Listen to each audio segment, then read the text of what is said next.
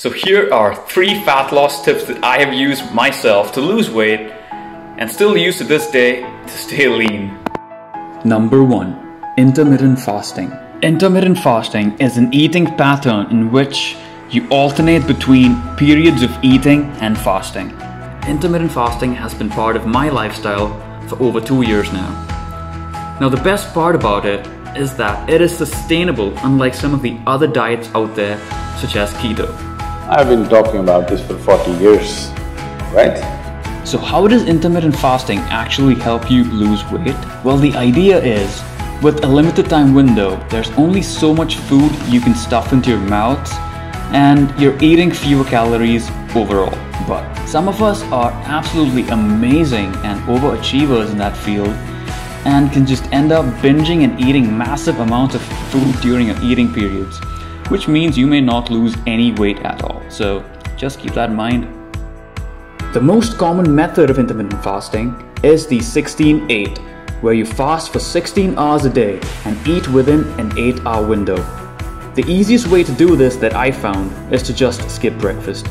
But if you're more comfortable skipping dinner, then you could just do that as well, depending on your lifestyle. Now, if you've never fasted before, I would not recommend starting off with this by fasting every day for 16 hours. Our bodies have been conditioned to eat certain meals at certain times during the day, and it is not easy to change that overnight. I would recommend easing into it and maybe fasting alternate days or even 3 days a week to get your body used to it. Just start off with a simple 12-hour fast in a week and increase that as the weeks go by. It will get easier.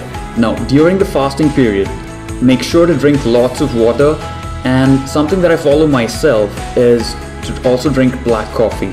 Black coffee has been shown to keep you feel fuller for longer while also giving a slight boost to your metabolism, which is already going to be high because of fasting. So it's important to eat the right foods, such as foods that are high in fiber, green vegetables, and protein. These foods will make you feel fuller for longer and make sure that you don't overeat and help you lose weight.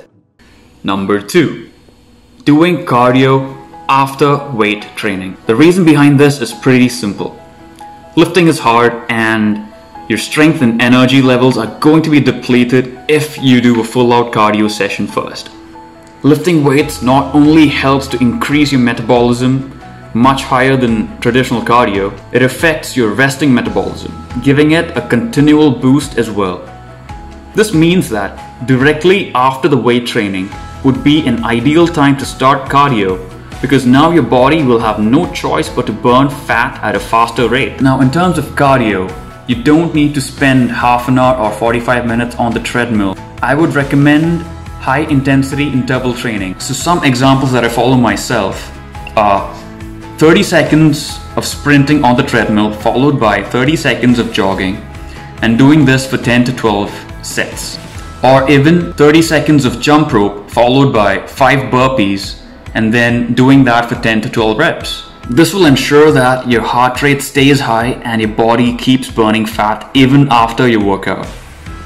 Now, the last and final tip that I have is probably going to seem like a no-brainer to most of you, but it's probably the most important one that I found. We've all seen videos on fat loss workouts that make us want to change our body, make us feel motivated to just get up and change our lives. Motivation is temporary. Discipline is permanent, and it is that which is going to get you those consistent results.